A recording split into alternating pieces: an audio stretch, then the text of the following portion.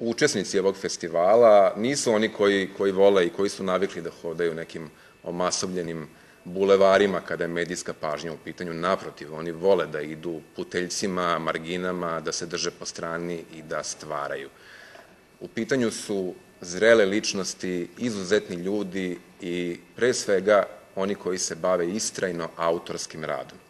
To je odlika ovog festivala i sam naziv Poezika je praktično programska šifra festivala, budući da objedinjuje poeziju i muziku. To je njihov posao, to rade najbolje, oni se staraju o